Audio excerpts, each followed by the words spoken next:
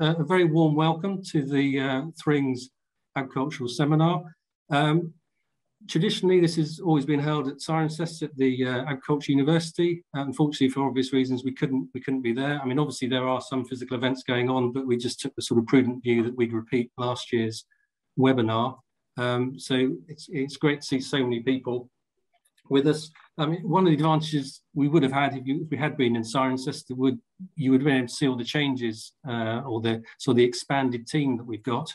And actually, two of our speakers were actually recruited this year. So you can see that we haven't sort of let a pandemic slow us down in our quest to expand our services to our clients. So the format of today, we're going to have 4 speakers, 3 from THRINGS, and we're very excited to have an external speaker as well from the NFU. They'll speak for about 10 minutes each, and then what we'll do, if we have enough time, we will have some questions and answers. So if you want to use the Q&A button at the bottom of the screen, by all means put the questions in as and when you think of them, and we'll try and get to them later. If we can't actually get to them, or we just run out of time, then we will pick up those questions with you after the event. And similarly, if you have to leave, this webinar is being recorded, so you will be able to watch it on our YouTube channel at a later time. So I'll quickly just go through the through the speakers, so that we have to do that during the webinar itself. So our first speaker will be Stuart Roberts, who many of you know was Deputy President of the NFU. So absolutely delighted to have Stuart talking today. I know he's just got back from COP, so I'm sure he's going to have a lot of things to say about that. Stuart himself, obviously, is a farmer, but he's been involved in lots of other industry connections along the way. He's been on the board of Red Tractor and also HDB, as well as being involved in the meat supply chain. So, really excited to have him here. Then we've got Jonathan Thompson. Jonathan's one of our new recruits. He joined us back in January from a London firm, and he's based down in Romsey. He's got a particular interest and fascination with the Agriculture Act and the recently enacted Environment Act. So he's going to talk about that in the context of natural capital and sort of carbon mitigation schemes, that sort of thing. Then we've got another newcomer, Diana Miller. She sits in our planning and environmental team. She was formerly with Wiltshire Council, so she's effectively a gamekeeper turned poacher, and we've had success with that in the past. So so she's very welcome. And then finally, our final speaker will be Mark Charter, who heads up the Romsey team and is spearheading our sort of expansion along the south coast and the southeast, and he's going to talk about development law. So I think we ought to crack on with the talks. And so, as I said, it's a very warm welcome to Stuart, who's going to talk about COP and farming with an uncertain future. So over to you, Stuart. Well, look, thank you very much, and it's a genuine pleasure to join THRINGS this afternoon for this agricultural webinar. As you say, it's a shame we can't be doing it in person, but there we go. It does mean doing this form. I think I'm on my 4th speech today, so I just hope I get the topic right. Given earlier on, I was talking about antibiotics and the veterinary profession. But look, it is a pleasure to join you. It's also a pleasure to join you the day I got back from Glasgow this morning. I had a few days in Glasgow at COP26. Minette was up there last week, and we've had a team covering what's going on. I would love to say I will give you absolute clarity of what's going to happen come tomorrow night when they're supposed to finish the negotiations. They're supposed to have the communication ready. I'll tell you to start off with, I have not got a clue what is going to come out tomorrow evening. I can give you I can do a bit of crystal ball gazing, and I can certainly tell you some of the discussions that have been going on up there. In terms of where they end, I suspect the next 24 hours is going to feel like 36 or 48 for the negotiators up there, but I suspect that's always the case. The most interesting thing actually about COP was I think it reminds all of us, it reminds the world, it reminds every sector of the economy of the importance of climate change, as if we need reminding. But I think for agriculture, and I think as the years have gone by, the input in terms of agriculture and COP, and also how much of COP gets dedicated to agriculture and the food system has just got ever greater. Now, for some people, that is because they see agriculture as part of the problem. And for many others, including ourselves and all of the farmer representatives up there, it's actually because we see farming as a key component in the solution. But there's also a further component for me when it comes to climate change and agriculture. And that is the people who will be absolutely at the forefront of being the recipients of climate change will be agriculture. We're already seeing it. We're seeing more extreme weather events. We're seeing them more often, and that will only continue. We are seeing climate change happen. And a number of years ago now, we had our net zero aspiration set for British agriculture. This was 2019 at the Oxford Farming Conference. Minette Batters stood up and set out the ambition for British farming to get to net zero by 2040. And at the time, there was great excitement around this, but there was also a degree of nervousness. How on earth are we going to do it? Why are we doing it 10 years ahead of UK government's target at 2050? And some people were quite challenging of it at the time. But the real reason for doing it, there are a number of reasons, but the first reason for doing it is it's the right thing. We need to address climate change. It is the big issue facing society, and it's the right thing.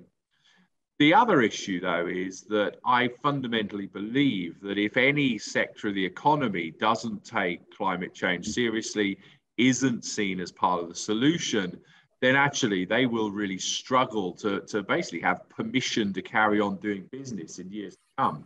We're certainly seeing this in other sectors of the economy, and I think it's something that agriculture will have to embrace and is embracing. This is the bit that I was so excited about in Glasgow, that actually we saw lots and lots of examples of farmers who have grabbed the opportunity, who are changing what they're doing and addressing climate change. But they're not just addressing climate change, because actually when you talk about resource use efficiency, when you talk about delivering efficiency improvements, you're not only delivering for the planet, you're hitting that sweet spot of also delivering for your business performance at the same time. And there's this old phrase that you can't be green if you're in the red. It's an old one that's done the rounds of agriculture for many, many years. Actually, when it comes to lots of the improvements, so if I take in the cattle sector, addressing animal health and welfare, or delivering genetic improvement, or delivering on feed improvement, or better using our nutrients in arable situations, or caring for our soils. These are all things that absolutely have a green benefit, but they also have a financial benefit for our businesses. And I think that's something that's finally sort of coming home to roost. But there is still too much talk, and there was too much talk in Glasgow of agriculture being the problem. Lots of discussions around methane, which is clearly a real challenge. And for some people, they simply equate methane to livestock, despite the fact that actually the biggest emitters of methane are still the fossil fuel industries. But I think they also see methane as a different type of gas. It's much shorter lived in the atmosphere than CO2. So for example, methane sits in the atmosphere with a half-life of about 9 to 12 years, whereas CO2 out of an exhaust pipe sits up there for 200 or 300 years. And the key there is if you can strip methane out of the atmosphere, you can have a much quicker impact on climate cooling. But what they ignore, and what they basically try and do, is they try and load the argument on livestock to ease our consciences around our addictions to fossil fuels. And I think there's a real challenge there going forward. But I do think it's a massive opportunity. What we're doing is we're taking grass, we're taking cellulose in many of the parts of the world where you guys are helping our members and the wider farming community. We grow fantastic grass in this country. We've got some of the best production systems in the world, and actually some of the greenest and most sustainable. And there is going to be a really exciting future for that. But you can't ignore the fact there is still pressure from certain groups, from certain sectors of the economy that will be challenging agriculture and continue to challenge agriculture. And when it comes to the climate, we need to step up so everyone recognises us, as I say, part of that solution. I thought I'd also not just reflect on COP, I'd reflect on a few other things. And I thought I'd reflect on what's been happening over the last couple of years. You can't ignore COVID. It's something we've now lived with for a couple of years. It's why we're meeting in this form, as you said. But it's also had some impacts. So very early on, there were some very clear impacts in terms of certain supply chains, whether that be the dairy industry, particularly the horticulture industry early on, the ornamental sector. But it's also had some slightly, maybe some different impacts that we weren't expecting. So the fact that consumption shifted very quickly from out of home food service to a much greater proportion at retail has had a positive impact actually on prices. We know that retailers are far less promiscuous when it comes to their sourcing policies. They do generally want to buy British, whereas in the food service sector, they are more promiscuous. There isn't that loyalty always to British. And actually, that's had a very positive impact on demand for British product, British red meat, for example. And in some sectors, we are enjoying some pretty healthy prices at the moment, albeit accepting there are some very unhealthy prices on the input side that are causing some real challenges for people. And they definitely need to be taken account of. But there were also some other interesting impacts of COVID. The one for me, probably more than any actually, and I look at my own farm here, but I also talking to others, was public access. We saw more people out in the countryside than ever before. One Sunday afternoon, and I don't live in a particularly pretty part of the world, okay? It's a stunning part of the world as far as I'm concerned, but it's 24 miles north of Marble Arch. It doesn't have any designation. I'm certainly not in a national park or anything else like that. But one Sunday afternoon, I had 4,000 people walk through my farm. That's predominantly because they had very little else to do. And at certain times of the last few months and years, that was the only way they could relieve their mental health. It was the only way they could get out and exercise sometimes. And I think we've actually seen a very positive legacy on that. As an industry, we faced a dilemma. Do we play to the caricature and tell everyone to get off our land and go away? Or do we actually embrace the opportunity? And look, there was some irresponsible behavior. You've got to face up to that. But I think in general, it was nice to see people in the countryside. And what we've actually seen on the back of it is the farmer favourability studies we do, the surveys of consumers, the surveys of the public have got farmer favourability, farmer opinions higher than they have ever been in the last few years. And in fact, the main survey we do in the summer, higher than we've ever seen before. So I think actually we have got that. When you combine that with the million signatures that supported agriculture around our campaign for improvements and protection of our products in trade deals, we know that the public are on our side. Now, for me, the big issue for us going forward will not be around regulation. It will not be around, if you like, the environment we find ourselves in. It will be what the consumer wants and what the public want. And we know, as far as farming is concerned, the public are on our side. We've just got to better articulate how they can turn that desire into an action. When they go into a supermarket, when they go into a restaurant, when they visit somewhere, they can actually articulate an action that can back British farming, not just say they want to support it. So I think there's some really exciting times, and I think I want to make sure we've got time for some questions. So I probably will draw to a conclusion there, but I am really interested in some of the other bits it's got to say. I think going forward, the opportunities in the carbon market, I think, are potentially really exciting. I think they're also quite dangerous. I think there's a few sharks out there at the moment that I'm certainly using the buyer beware discretion with. I think when it comes to planning opportunities, I think I'm really looking forward to hearing some of that. But what I do know is there's a really exciting opportunity for farming. We're absolutely amongst the best in the world. We will have some challenges. We will see change. But what we will have are some of the best products produced to some of the highest standards.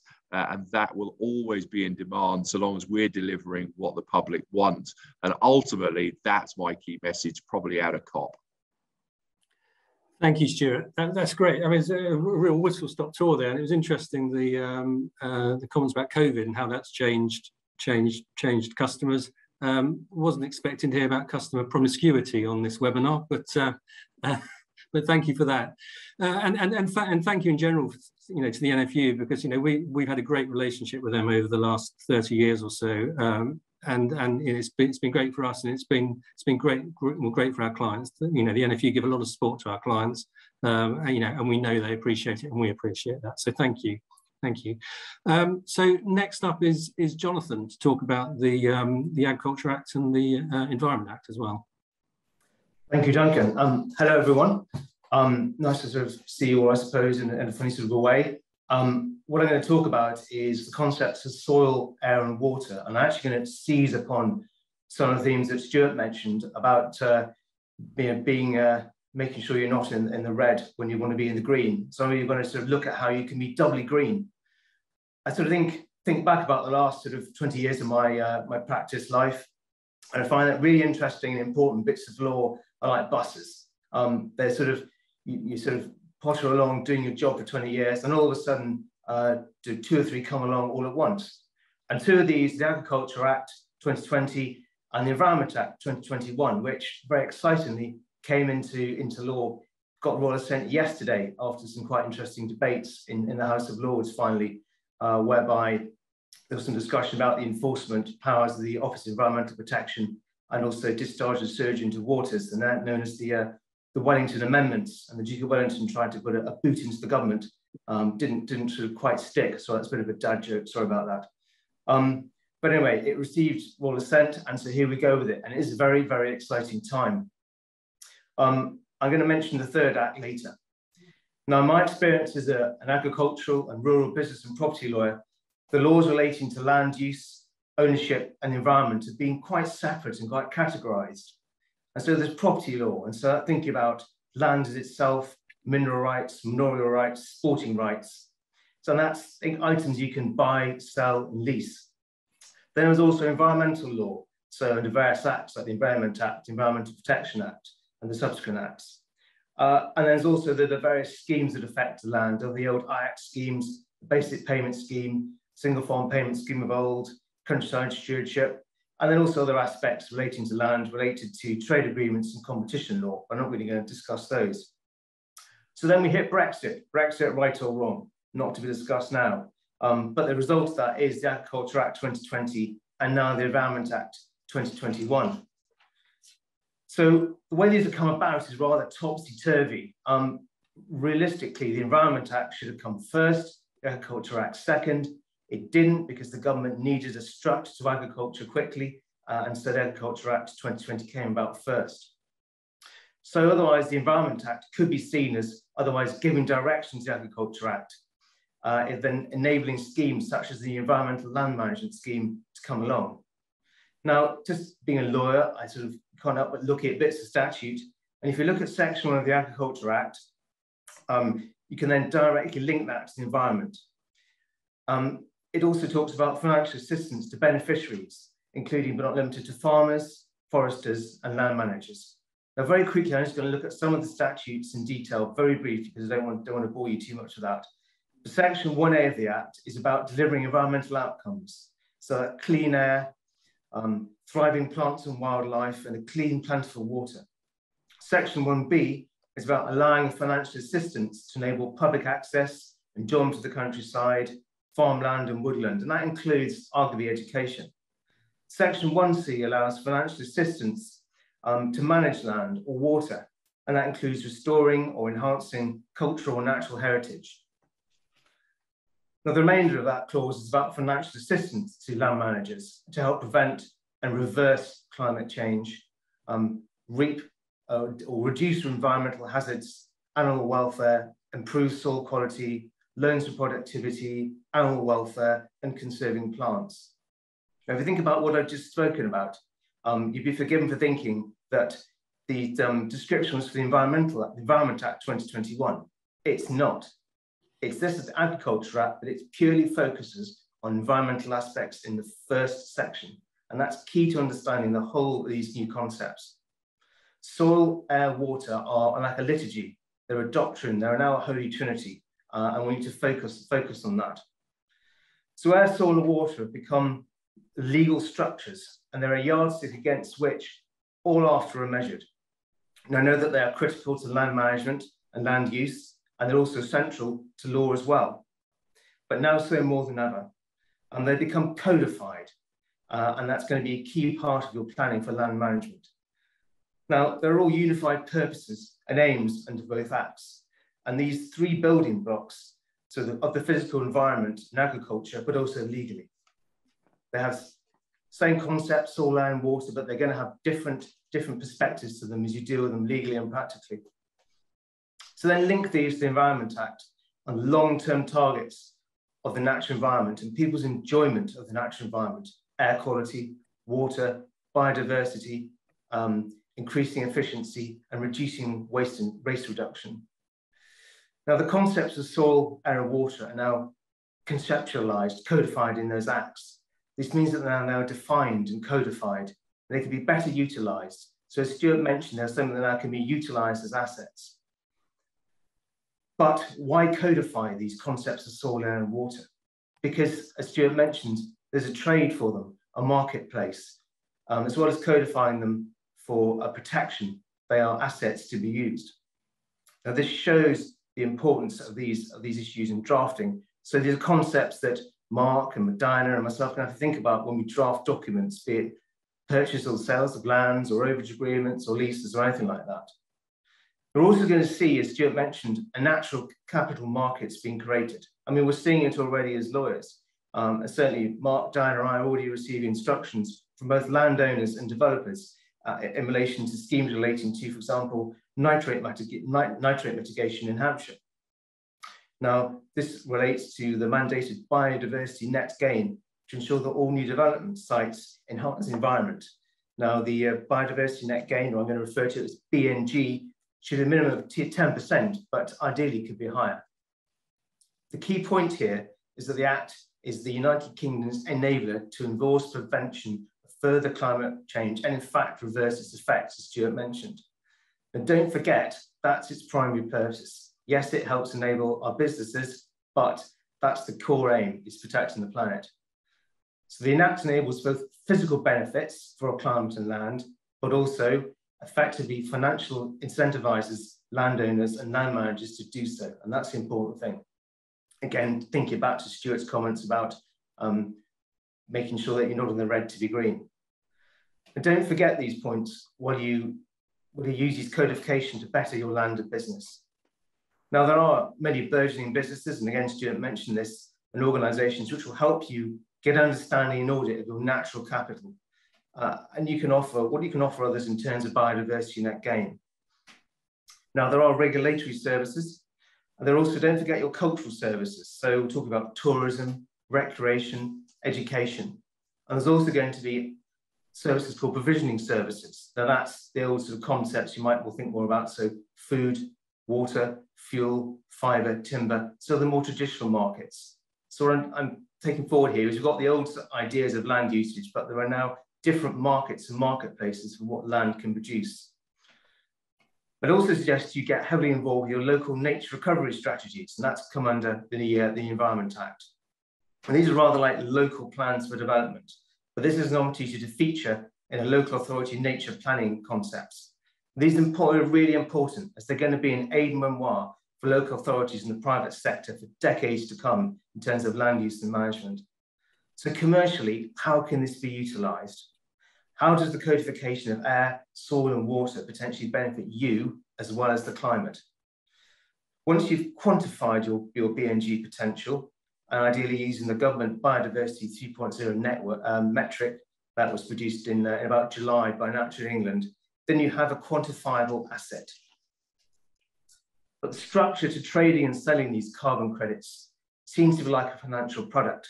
And I think we can probably expect some further regulation from the government as to how that is done, perhaps even involvement of the Financial Services Authority. There's going to be a lot more bodies involved in these trading than perhaps we might just think first of all. But with all these things, there's going to need to be agreement as to how these carbon credits are paid for and utilised. There needs to be a plan. The scenario that we're often coming across at the moment is one where a developer will buy carbon credits from a landowner in order to enable an agreed biodiversity net gain. That could be planting trees, it could be creating new water courses, it could be anything that you can see in my shoulder on that picture. Now you're going to need an ecologist as well as an agent to work out what's going to happen, where it's going to happen, who's going to organise it, and crucially, and I love this phrase from the other side of my life, what does success look like? What's that vision look like and how is it going to be enacted? What are the measurements going to be? That's going to be quite a tricky thing to do. Now, the best opportunities for both the environment and environment enhancing schemes lie in groups. Now, certainly there have been some big cooperative groups already created in order to deliver environmental effects, some down in Hampshire, one around Poole, and also in my native Northumberland, around the rivers Coker and the River Tweed. Now, collaboration is key to all these things. And there's going to have to be consideration in terms of planning and delivery of these schemes over large areas of land. There's been some really amazing work already in relation to these schemes put together with a huge number of farmers. But remember that these concepts relate both to private and public funding. The scenario I've just discussed is a private one. There's also obviously publicly funded schemes as well, under the Environmental Land Management Scheme that comes into place under the Act. There's going to be the farm-based sustainable farming incentive, local nature recovery plans, and also large-scale landscape recovery schemes. That's small scale, medium scale, and big scale. There's also some concepts coming into place called conservation covenants. And these are quite separate mechanisms under the Environment Act that enable delivery of schemes at perhaps a local level. Now, the key to understanding these and realizing that they're slightly different is that they are legally binding between a landowner and a designated responsible body. So perhaps a conservation charity or a not-for-profit to conserve natural or heritage features. And they are going to be a contract. There's going to be a contractual basis, but they'll be anchored in the ground, if you excuse the pun, by a local land charge. So that has effects in relation to into property work. Now, the issues concerning me as a property lawyer, as well as a business lawyer, is that there's being a land charge, there's going to be a potential for a lot of conveyancing issues when you're dealing with these points. So there could be option agreements, there could be overages, there could be tenants agreements, mortgages, buying and selling land. Already had some interesting conversations with bankers as to how they think they're going to deal with these conservation covenants and whether there's a valuation issue when it comes to mortgaging land. As Stuart's mentioned, there's an awful lot to think about when you're dealing with these new points. It's exciting, but there's challenges. So in summary, air, soil and water have previously been part of an amorphous thing called land, but they're now codified as unique assets in their own right, to be traded, but cherished and used well, but more importantly, used to help society enable and reverse climate change. So whereas before we simply had land and certain concepts within that, land is now broken down into even more parts that you have to think about in your land management, but also when you're dealing with things legally. It's fascinating stuff, and I'm not going to go on about it much longer because there's a lot more to talk about. And third one, what's the third act I thought about? It's interesting. Well, actually, it could be trade, it could be animal welfare. I think watch this space. Thank you very much, Duncan. Thank you, Jonathan. It's fascinating. It's a fascinating subject, and we're at sort of the beginning of the journey on it.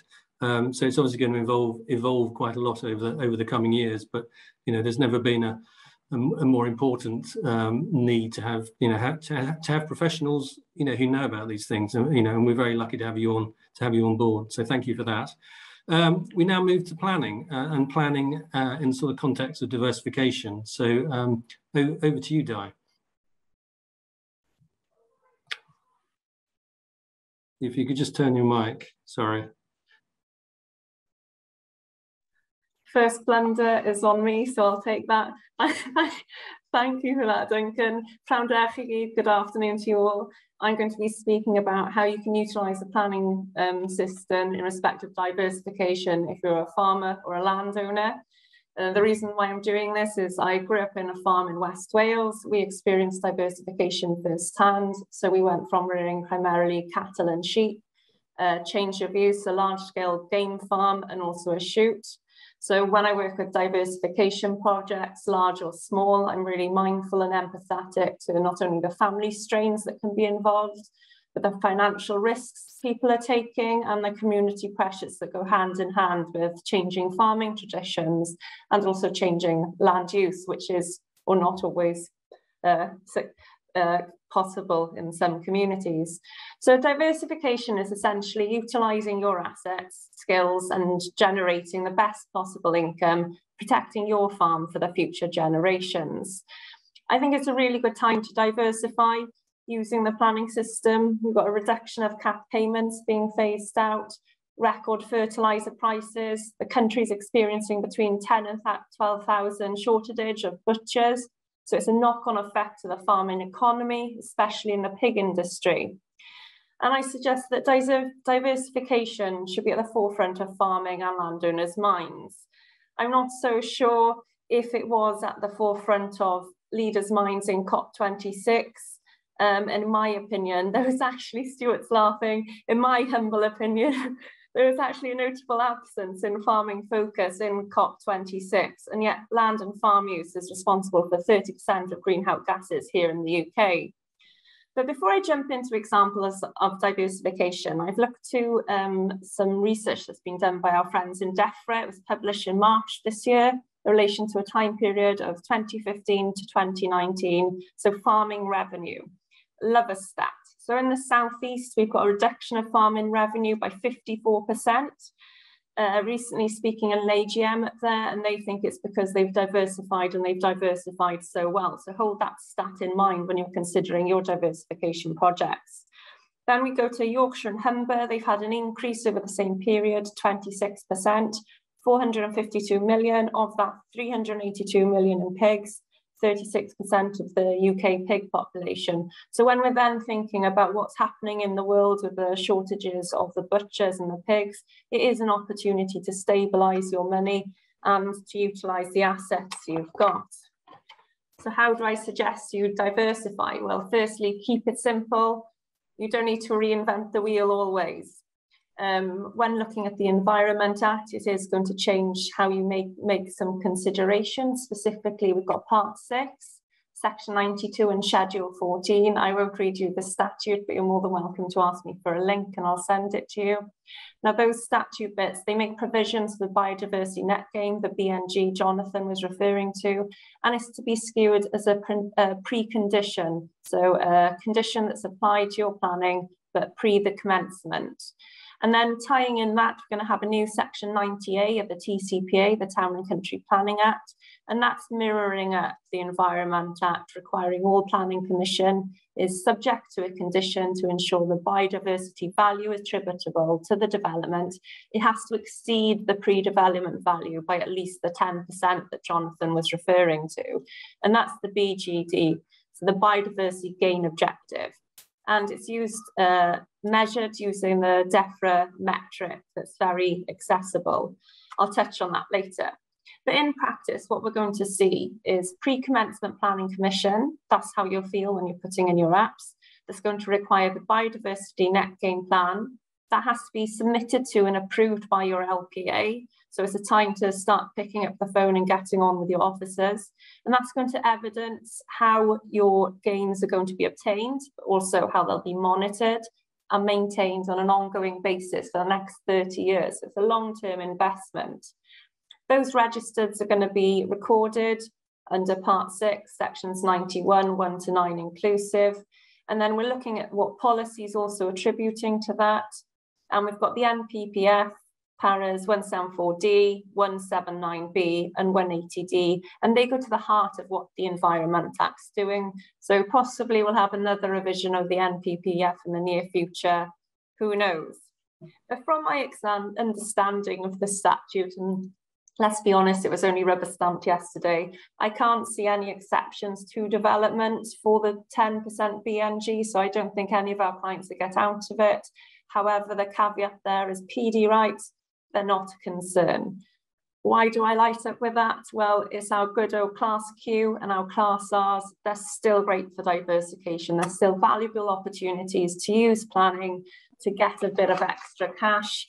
So we've got your barn conversions into residential or your conversions into commercial, and you can look at doing it in a fallback position or salami slicing up in the meters. Bit of a tactic going on there. In addition to your Class Q and Class R, I think the other thing we're seeing a lot of recently, Jonathan touched upon it, and I'm sure Mark will as well, is the change of use to land for the offsetting of carbon following the EA, but also for phosphates and nitrates that seem to hold a lot of planning back at the moment, and quite rightly so when it's considering the knock-on effect of the environment. I suggest that there's currently a gold rush to offer up land by landowners and farmers to mitigate the land use and to utilise a change of use. But I've got a first warning here. I anticipate some tensions in the future between farming trying to offset their own carbon versus the offsetting of town and country planning development or DCO development. So what are you going to use more? Utilise your carbon or sell your land via a contract and utilise the TCPA development. So we're looking at award-winning changing farming practice via diversification for your own use or the selling of credits. I think there's going to be a lot of policy and a lot of chat coming up in the next few months and years about that. Applying that to an example of a live case we've just been working on. So recently acted for a developer building a new hotel, no opportunity for on-site mitigation in respect of nitrates, and there was no opportunity either to submit a contribution, so a financial means.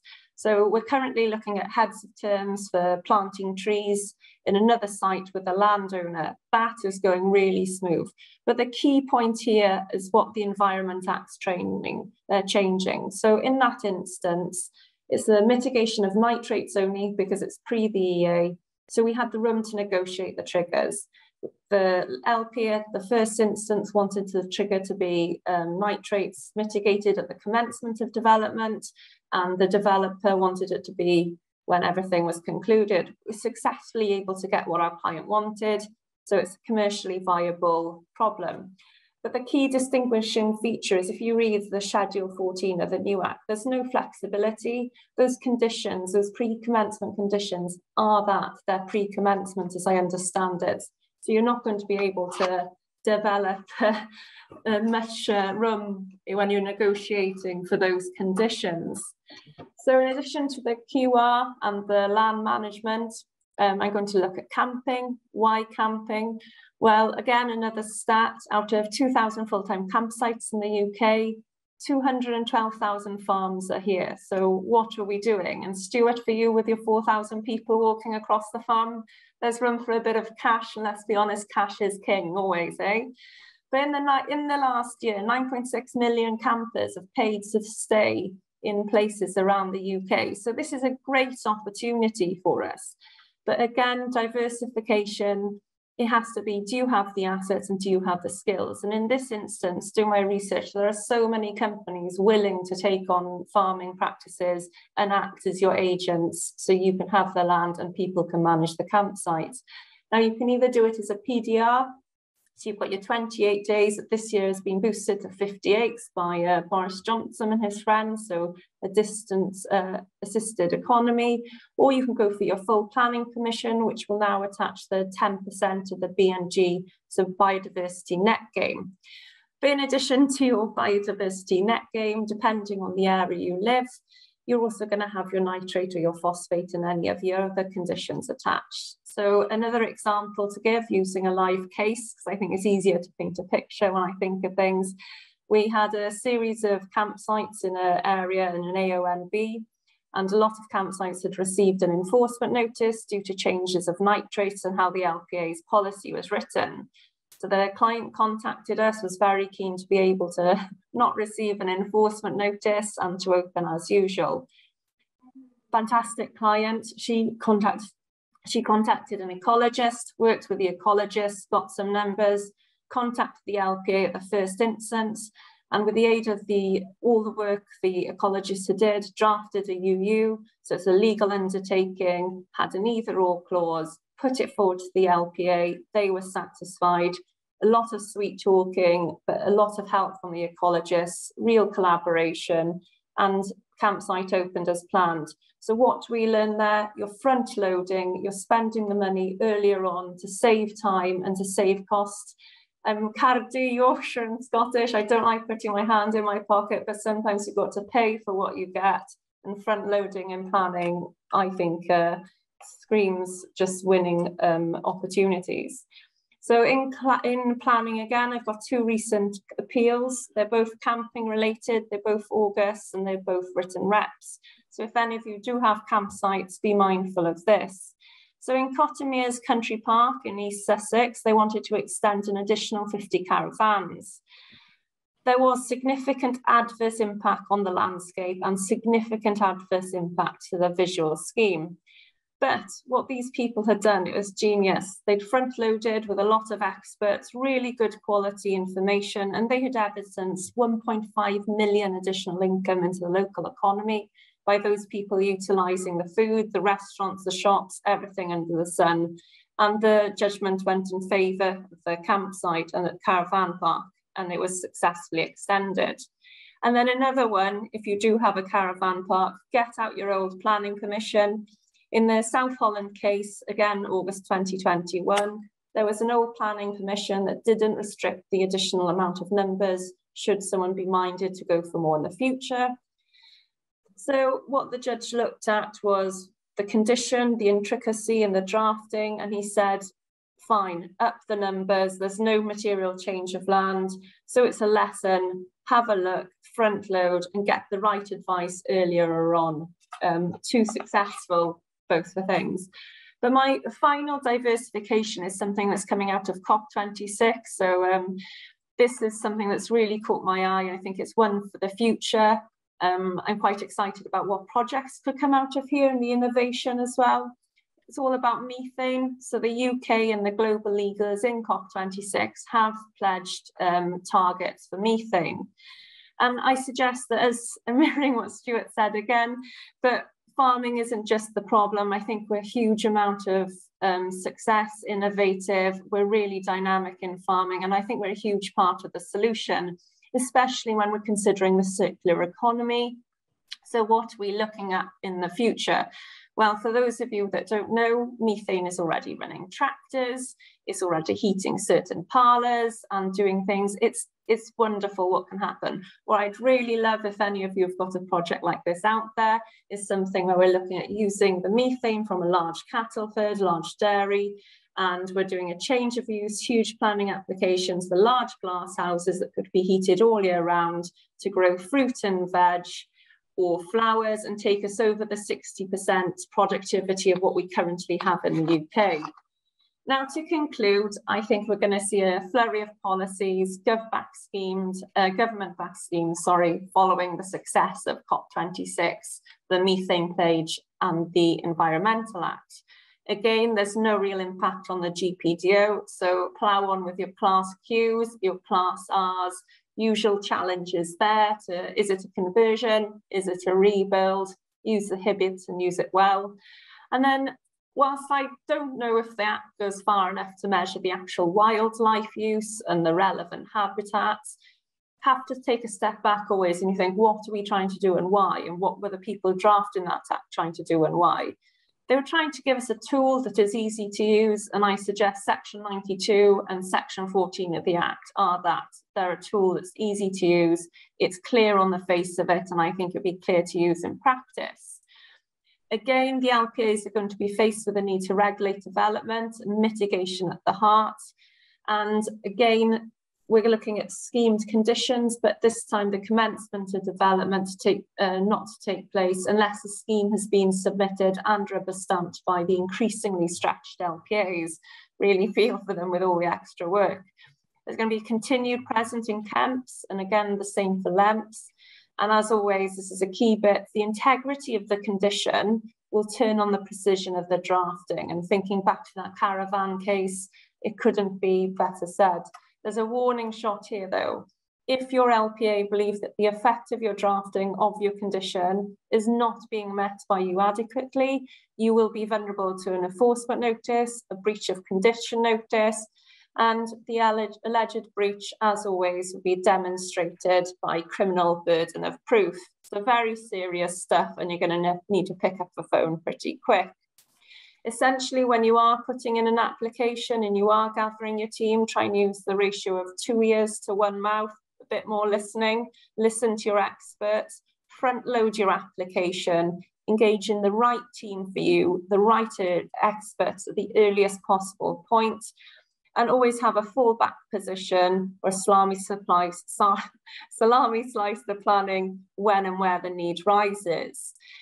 In all honesty, listening to COP26, following BA and everything, I personally have a hopeful view on the future of farming and the role planning can play for diversification and income generation. I think farmers in history and farming in general, it's full of people who work hard. They sometimes fail, but generally they overcome many boundaries, such as natural ones, policy, legal constraints. But I think we've got a good future ahead of us if we just think well, collaborate, and use the right team. But diolch yn fawr I chi gyd. Thank you very much. Thank you, Di. Well, it was always going to be trouble to limit a lawyer to 10 minutes, but it's fascinating, absolutely fascinating. So thank you for that. So it just leads on to Mark Charter. Mark always seems to be the last speaker in our talks, and he always has. He never quite knows how long he has to talk for, because it depends on how long everyone else has spoken for. So I'm not sure how long I've got now, Duncan. I believe it's judgment, but if you could be as quick as possible, and then we can get to a few questions, because a few questions have popped up. So thank you. Okay, thanks, Duncan, very much. And I would say Stuart's one of his sort of last parting shots in his talk about buyer beware very much applies to my segment of this afternoon. I just want to give a few observations, and I'll do a real canter through of what I've been seeing in development agreements in the context that both Joe and Di have been sort of painting of natural capital. And natural capital I'll use as a shorthand to extend to nitrate mitigation, carbon offset, biodiversity, habitat translocation, water neutrality, everything you can think of. And I'm going to talk really principally in the context of residential development and renewables, and specifically solar. But the principles of what I'm going to say would apply to really any situation where a landowner sells land, or indeed lets it build under an FBT or whatever. But I think the one sort of take-home point I'd like to sort of emphasise, and comes very much back to the sort of buyer beware type principle Stuart mentioned, is that don't give away all the future potential in your land for natural capital, because this is very much an emerging market. A lot of aspects of natural capital there is no universally accepted system to measure it or identify it. And so actually ascertaining the future pool of natural capital that may lie in your land could be impossible at the moment. And so I think we need to be very careful when advising our clients that they only give away such natural capital as is needed to sustain a very specific project. In the development land world specifically, and I'm talking really about cases where landowners are offering fairly large tracts of land to developers, where that tract of land can actually supply both the development land and also the natural capital land. I think very carefully how you structure that. And I have had a case very recently, just exchanged an option agreement on it, where probably unusually, the developer had very early on in its master planning identified where the natural capital land would sit, and in fact did agree with us that they would accept a restrictive covenant that that land would only be used for natural capital purposes. And the reason I say that is that things will change over time, and it may well be that that natural capital land actually ends up getting used for something else. And if it does have potential for development in the future, having imposed a covenant relating to natural capital on it, and it does end up having another purpose in the future, it does force the developer or the developer's successor to come and talk to the landowner about paying some added value.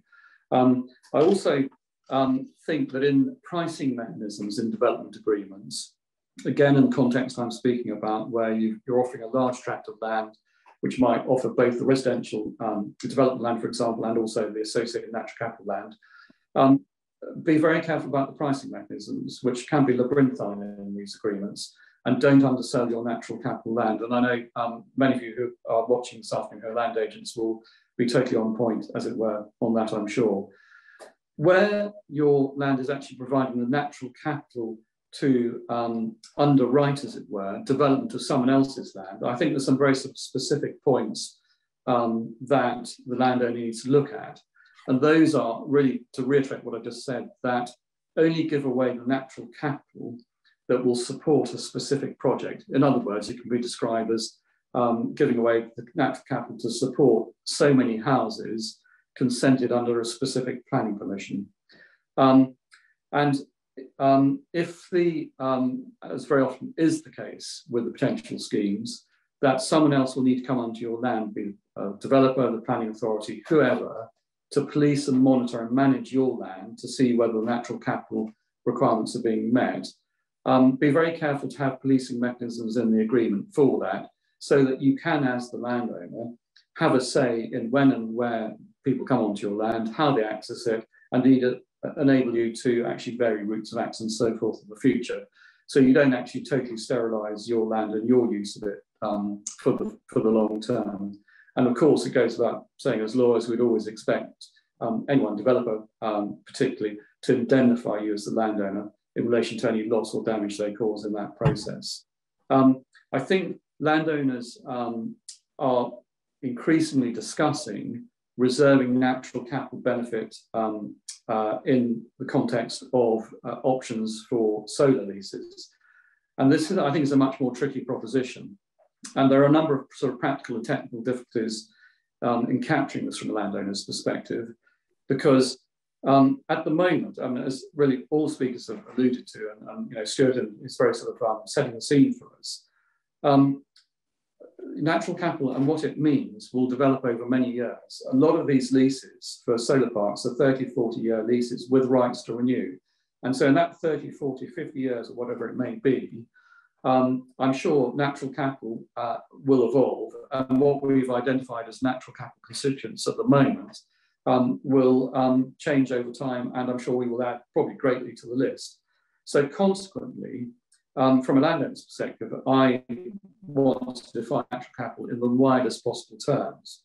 I also want to reserve the easements to exploit the natural capital in the widest possible terms, both in terms of the right to practically manage and exploit it, but also to sell its benefits and its credits. And this, I think, gives people like solar tenants a big problem, because I'm basically asking them to accept very wide-ranging terms, which no one really will know, possibly for some time in the future, what the exact effect will be. So I think there's some interesting conversations to be had in that context. And I think naturally people like solar operators will be saying, well, if I submit to these types of terms, then they must always be qualified by me the solar operator, not having to accede to anything that actually disrupts my commercial operation of the site. So really what I'm saying is that natural capital and negotiations around it are inevitably going to be a balancing act between landowners and those looking to benefit from the natural capital to facilitate development elsewhere. And I think the last thing I'll say is natural capital issues are embryonic, and the legal structures for them are embryonic. We don't yet have established patterns of documentation. So it is a market that's got to mature. And I couldn't really end on any better words than Stuart's words, which still ring in my mind, which is buyer beware. So that is my mantra. And I think, you know, please do come and talk to us if you're thinking about these things, because the devil is in the detail. So Duncan, I'm sorry for a canter through, but I hope that might help with timing. No, that's perfect. The consummate professional, as ever, Mark. So thank you for that.